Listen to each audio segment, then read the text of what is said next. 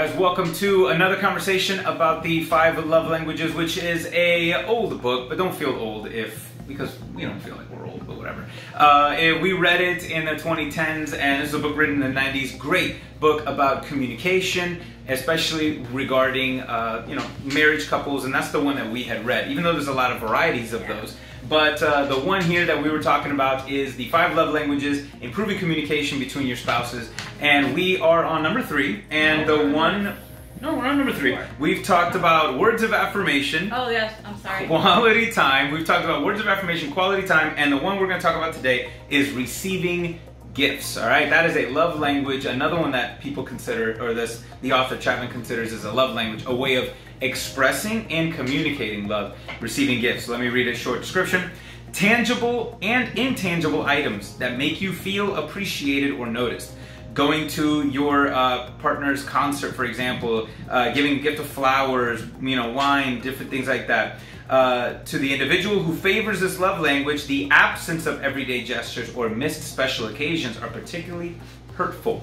So, gift giving, all right, so here we go. Remember all the love languages that the author describes. He says these are ways that we communicate love, but it is also a way that if it's not communicated, it could be damaging, or it could be a way of feeling rejection.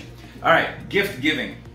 How do you feel about this one? How did you feel about this one when we came across it? It's the lowest of my love languages. It's number 5. Out of the 5, it is number 5. Look, I'm not grateful because it saves me a lot of money.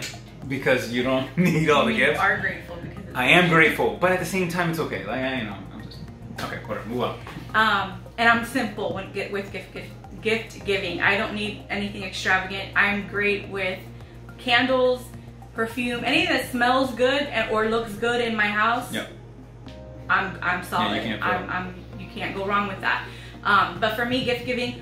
I'm also really bad at gift giving. I do not, when it comes to gift giving, I'm like, I don't know what to get this. I'd rather go to your house and like clean for you or something. Like, I don't know. I'm not a great gift giver.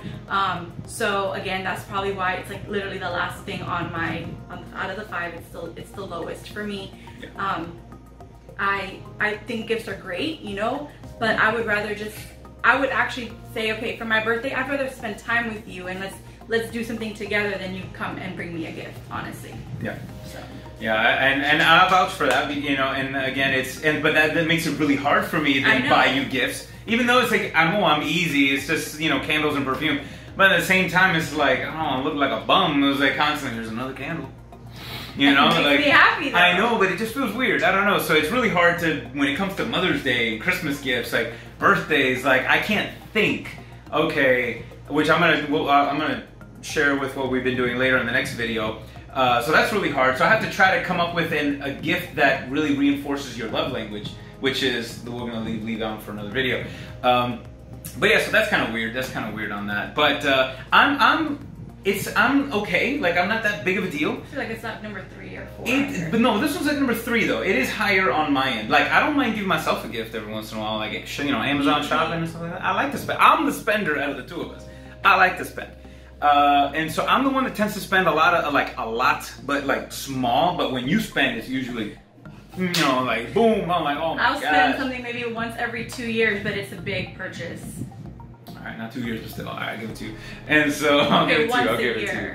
So, but yeah, gift giving is I like gift giving. Like, all right, for me, because my primary, which we talked about if you missed in the video, my primary love language is quality time. So I really like gifts. I express quality time in my gifts. So to me, I might give you a gift of, this is me, like, hey, let's go do something. Like, that's more of a gift for me. And if anybody recommends a gift for me, like, hey, if it's a gift of doing something, like, yo, let's go hang out, let's go do this, let's go do that. That's a gift that I love. That's a gift that really, again, it's reinforced, it's interpreted as my primary love language, even though it's a gift. Right. And so, but I don't mind, little, and especially intentional gifts. Like if it's one that I can tell you thought about it. Like this is a gift that you put thought in.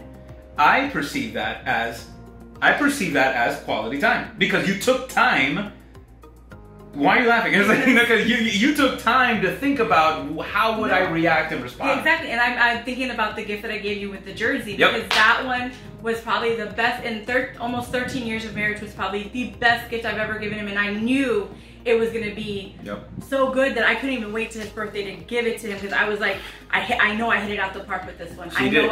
And I should have had it too. It was she got me a custom Miami Dolphins jersey with my high school number, which was a number that I had when we were dating in high school, with my name on the back. And she was so excited to give the gift that it came in the mail, and she didn't want to wrap it. It was just in the FedEx thing, and she was like, "Oh, here, hey, I got your gift came in the mail, but I want you to open it right now." I remember we were in the backyard, and we were like, "All right." And I go to walk to get it, and as she goes to extend it, she brings it back, rips it open, flips it on me.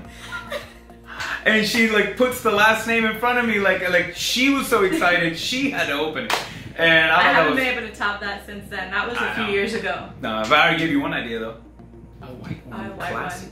Anyways, so but anyways, see that was a cool thing. But I thought this was the gift giving one was an interesting one, especially the one you said, because I want you guys to see now that when you're starting to see all the different love languages, look how they kind of like you can express and interpret your primary in a different one. Again, like for me, a gift of somebody gives me a gift of quality time, or I can tell you took time to this. Okay, I would appreciate this, or this is who I am. Like again, that's interesting how you can kind of interpret that. You know, words of affirmation, not so much. Like I don't see how quality time with unless it's like a thank you. Like it's a really focused statement regarding that. Like you were paying attention to what I was doing, so I can receive words of affirmation if you were paying attention, reinforced. So that's interesting as well. But yeah, so that was this one. The verse are the love language of quality time. But then the negative. I'm sorry, the gift giving. But then the negative is hurts. Like if you were a gift giving person and somebody drops a ball on that gift, it could hurt. It hurts, right? It makes you feel like they don't love you that much. Yeah, like and maybe they do. Yeah. Maybe they do, but if you're a gift-giving person and that person doesn't come through... And if you're like me and not a great gift giver, like, if that person's not a great gift giver like myself, then, you know, it's kind of rough.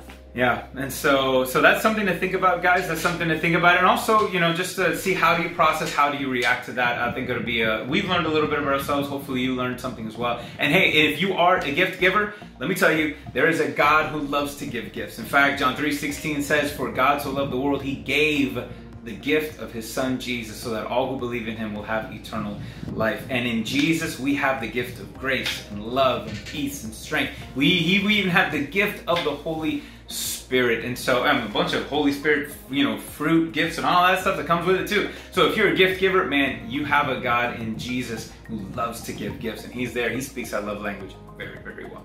So guys, I want to encourage you to, I think we got one more video left, right? Are we on number 4? Have we done 4? Apparently we were on number 3. Oh, so we got a few more. We got 2 more. All right, so join us back as we talk about love language number